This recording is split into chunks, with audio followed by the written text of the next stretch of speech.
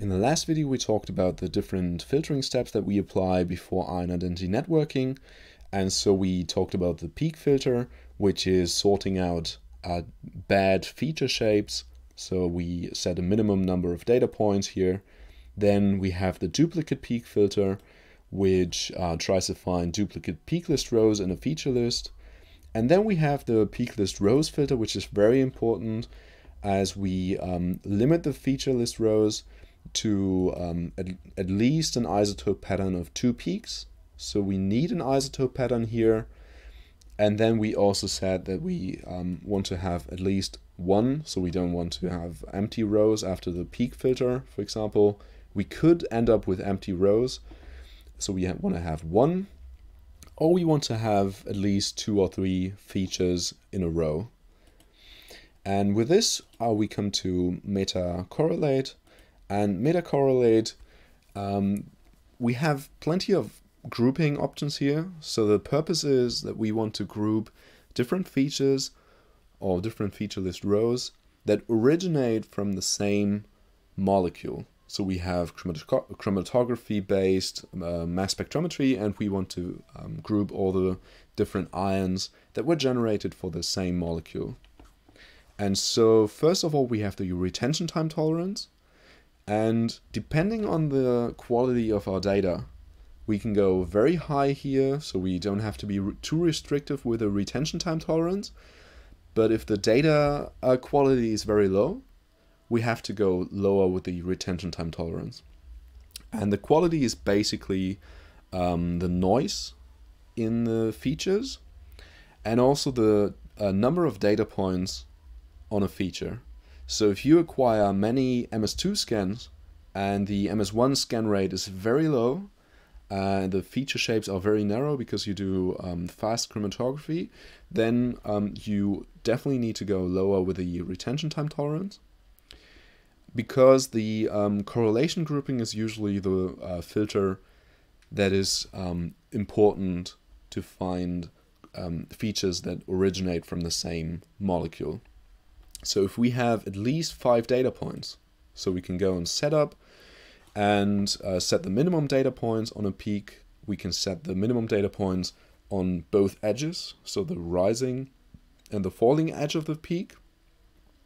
And then we can say we want to measure the Pearson correlation of the different data points of 2 peaks. And if the feature shape correlation is at least 82%, this is correlated and we gonna group those features.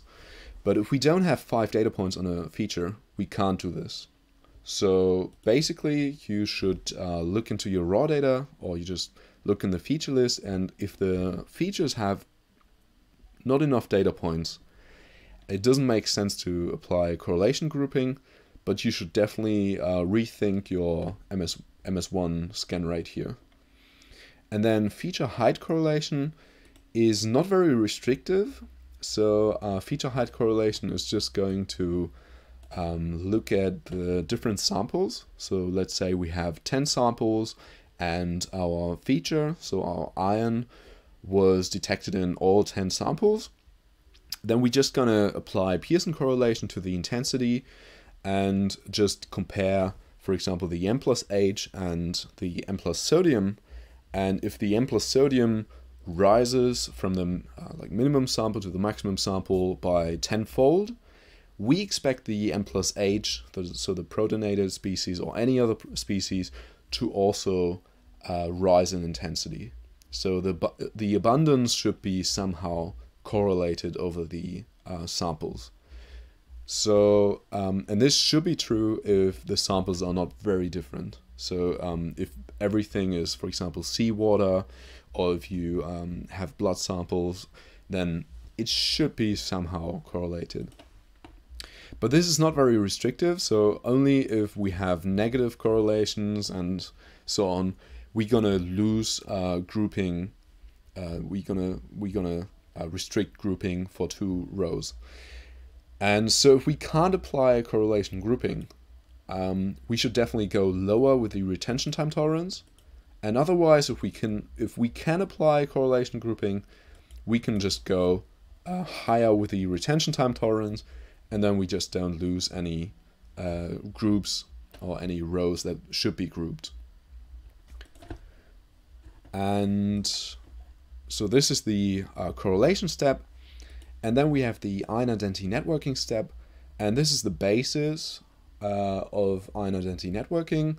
And then we're going to have multiple steps to refine the networks. So first of all, you need to group the rows, because ion identity networking is only running on feature list groups, feature list row groups. And in this dialog, you can set up the MZ tolerance.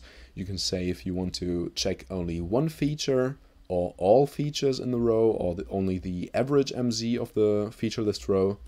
This also saves up some computation time, these two settings here.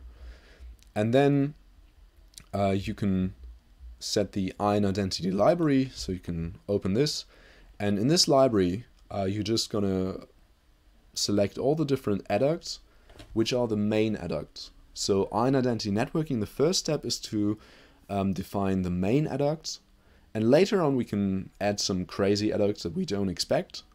But first of all, we should stick to the main adduct. So for example, the protonated sodiated ammonium adduct, then maybe doubly charged with 2 protons, and we have sometimes what we see is 2 sodium minus a proton, singly charged, and so on. So we only go for the like most probable ions here.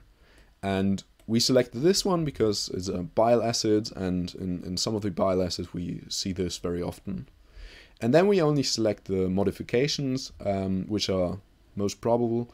So we have minus water and minus 2 water, and the rest is not selected here. And in the end, what the module does, it just takes all the modifications and adds them to the adducts. So we are going to end up with M plus H minus water, M plus sodium minus water, and so on. And then we set up the maximum molecules per cluster, and we know that the bile acids tend to cluster, and some other molecules also tend to cluster. So then you have, for example, 2 cholic acid with 1 proton or 1 sodium. And so this is also very important to keep this kind of low. Maybe we go just for 2 molecules in a cluster. And if you want to create any different insert fragments or adducts, you can just go to add. And for example, if we added zinc, we can just go to press zinc and then doubly charged, so plus 2. And this is going to create a new adduct down here with the exact mass and the double charge. And if we want to combine something, we can go to combine and press on zinc. So double click, or just use this button here. And then we can, for example, remove 1 proton and go on add. And now we have M minus proton plus zinc singly charged. And if we press on finish, we end up with the new molecules here.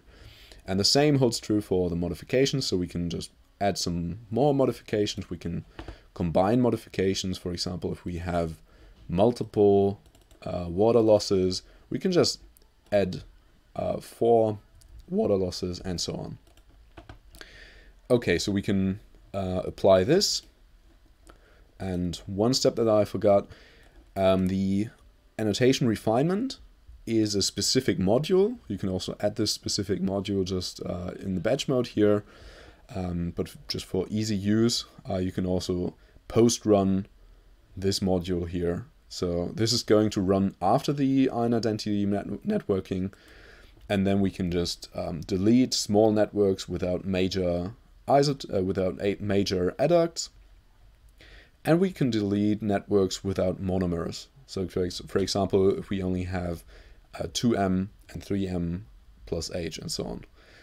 And so we can run this, and then we can run multiple steps where we add very strange adducts or just more adducts to the networks. And the add ion identities to networks module is only running on existing networks. So this module, the first module, creates the networks, and this module just adds more identities to them.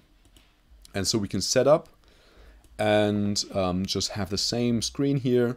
We can go to a maximum molecules per cluster of 10 for the bilateral standards.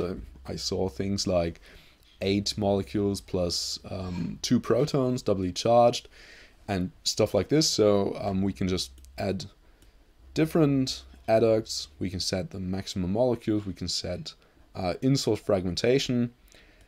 And for this module, I went for all the different adducts and only a small modification. And then I added a second step where I go for the major adducts that show high fragmentation. And down here we can just add more water losses and ACN clusters and everything to just add broader in-source fragmentation to the networks. And then as a last step, we can apply ion identity network refinement. And here I went for a minimum size of the networks of 3. So we want to delete all the networks that only have a pair of 2. So and then we also delete all the smaller networks where we have very large networks that explain the ions better. And in the end, we check all ion identities by MZmine. This is not very important, but it's kind of helpful because especially the multimers are checked. So if we find out that something could be a multimer, so for example 2M plus sodium, then it usually tends to fragment down to M plus sodium, so it loses one monomer, and this is seen in the fragmentation. So we can run this on the aligned peak list, and then in the end we come up with a filtered feature list and with the grouped feature list with the ion identity networks in it. And we can just go to MZ and network ID and just sort all the networks here. And if you don't see this straight away, you have to go to set table properties and then just select all of these. So we have to select the network ID and everything here. So just press on all and OK. And then you can explore the networks, and you can just scroll down and see some of the larger networks here. For example, here, this is one network, and in this network, the neutral mass is 392, and they all have the same retention time or very similar retention time. We have the MZ ranging from 300 to 1200, and then we have things like 6M plus 2 protons, doubly charged, and in the end they all add up to the same neutral molecule. And if we select all of those, we can right click and show MZmine. And in this screen we can see all the MZmine scans of the different rows, and we can inspect the fragmentation behavior. And for some of those, you might see that, for example, this was 6M plus 2 protons, and it fragments down to 2M plus 2H, and so this was verified in MZmine. And we have different other adducts here. So in the next video we're going to talk a bit more about how to explore the networks and how to send the ion identity networks to GMPS and then explore them back in MZmine.